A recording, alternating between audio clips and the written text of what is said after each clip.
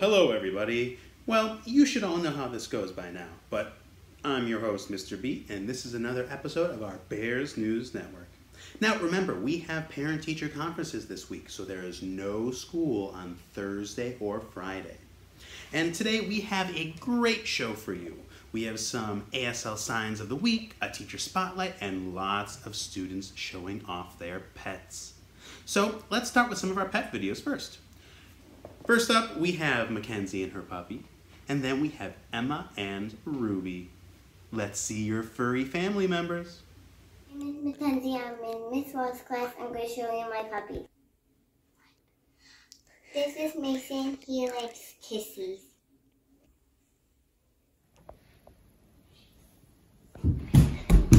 Hi, I'm Emma, and I'm in Miss Roth's class. This is my dog, Ruby. She is 10. She loves to go on walks and car rides.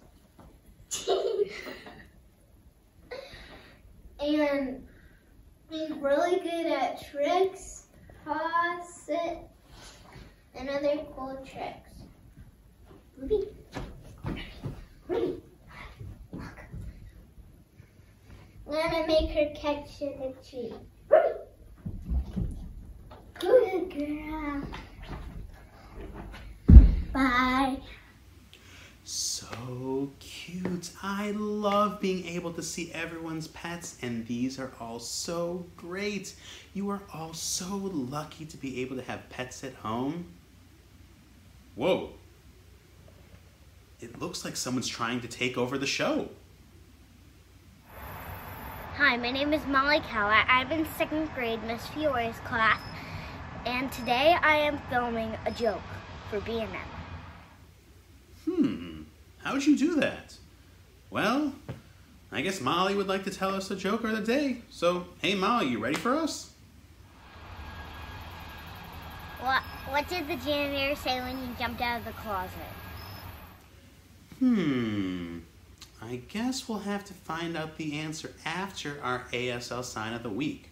Remember, don't say anything if you think you know the answer. Well, let's try and practice our signing with Mrs. Geroulis.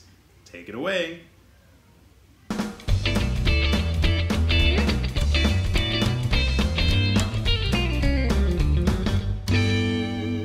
Hi, Oakwood Bears. I don't know about you, but I am always losing track of time.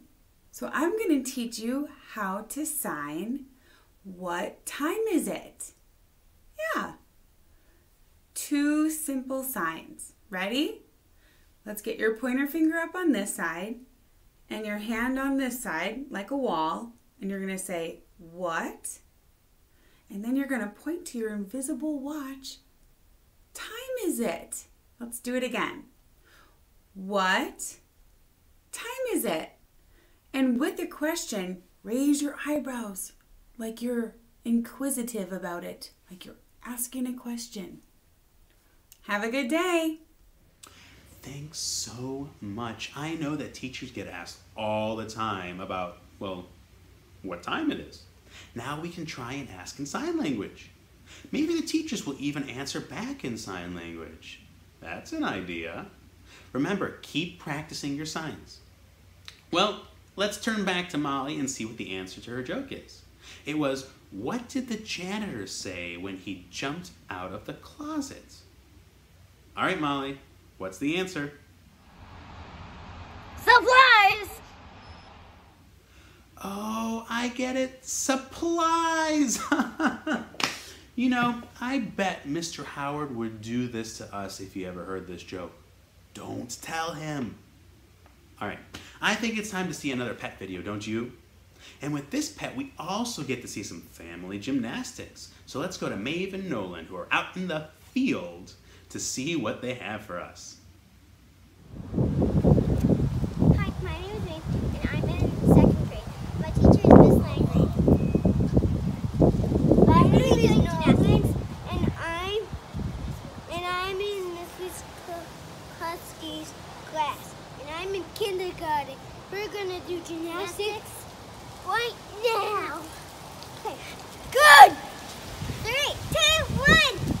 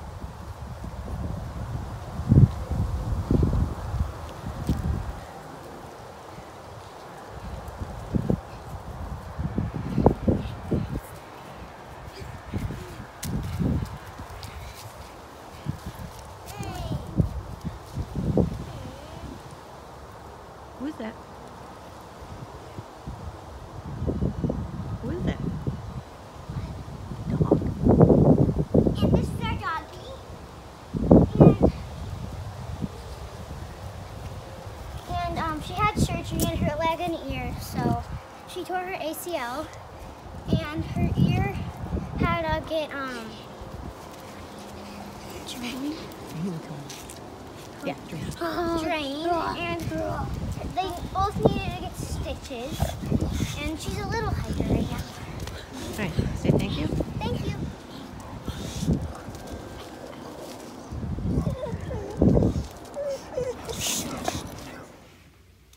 You both look like you're having so much fun. I hope the weather stays this nice so that you can play outside for a long time. Now, since we've seen so many of your pets, I think it might be time to see one of our teacher's pets. Mrs. McCloskey is our teacher spotlight of this week, so let's see what kind of pet her family has at home. Does anyone have a guess at what it might be? I don't think you're gonna be able to figure it out.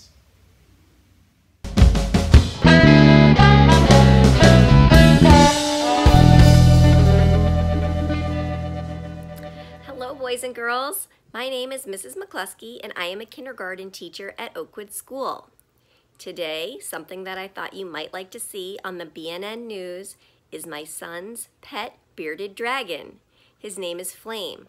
So today, I'm going to show you my son and his pet bearded dragon, and we're going to show you his cage and how we feed him. At the end, we'll also give you a few tips on how to take care of a bearded dragon in case you ever want to get one for your own pet. Here is my son Riker holding his pet bearded dragon, Flame. Flame is very easy to hold. He likes it when you walk around with him on your shoulder. But now Riker is going to put Flame back into his cage. And as he's putting him into his cage, I'll explain to you about his cage. He has two climbing things in his cage. One is like a cave, and he loves to go inside of that. Another one looks like a tree stump, and he usually climbs to the top of that during the daytime as well. There's a little dish. You'll see how we use that for food. And then there's a heat lamp at the top. That's so that he can stay warm because they need to stay warm. As you can see on him, he's shedding some of his skin. So his tail still needs to shed. That's why it looks like it's a little bit of a different color. Okay, first Riker is going to feed him 3 live roaches. Bearded dragons need to eat some protein when they're young and growing in order to get bigger. And that was Flame rushing after that roach to get it.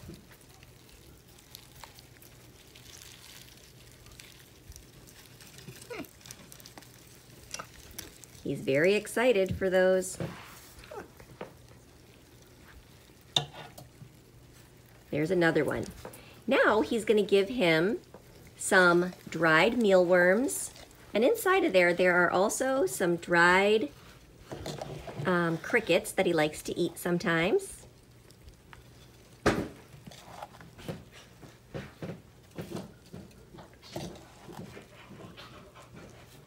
And after he's finished feeding him some of those, I think that's enough. Riker will show you how we give him his own salad. His salad consists of kale leaves, and then we always throw in some kind of a treat because they need some fruit and vegetables as well. So we give him some kale leaves, and today he's going to get some blueberries. Blueberries are one of his favorites. When you see that blueberry, he'll attack it.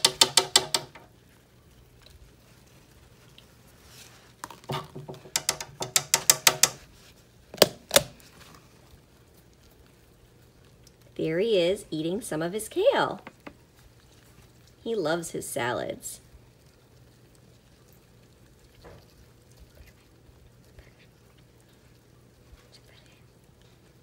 There he is. Boys and girls, I hope you enjoyed seeing Flame and how we feed him and his treats.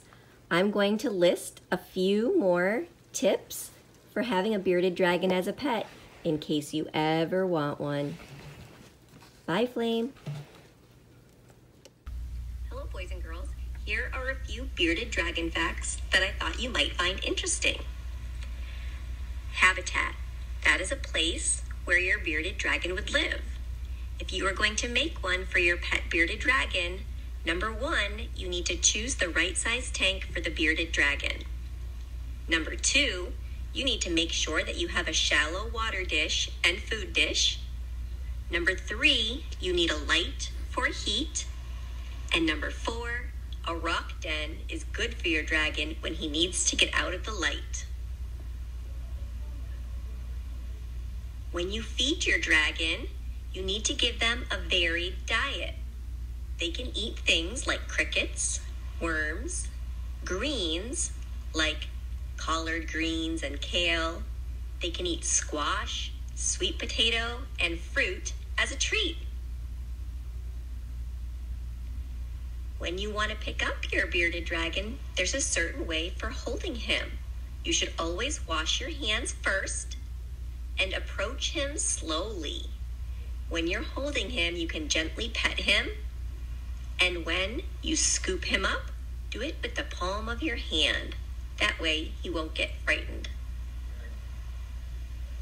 If you'd like more fun facts about bearded dragons, I've attached a YouTube link.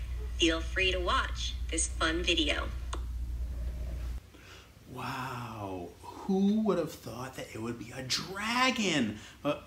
Well, a bearded dragon, that is. Either way, that is so cool. Do any of you have any unusual pets at home? We would love to see them on an episode of BNN. Well, we're almost out of time, but we can't forget our birthdays for the week, right? This is your birthday song, it isn't very long. Hey, so it's your birthday, so it's your birthday. Happy birthday to our guests. So it's your birthday, so it's your birthday. Oakwood wishes you the best. Hey, hey.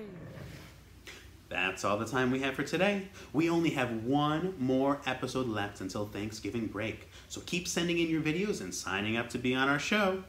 I'll see you in a different video for Veterans Day this Wednesday and on our next episode of BNN. Have a very good week.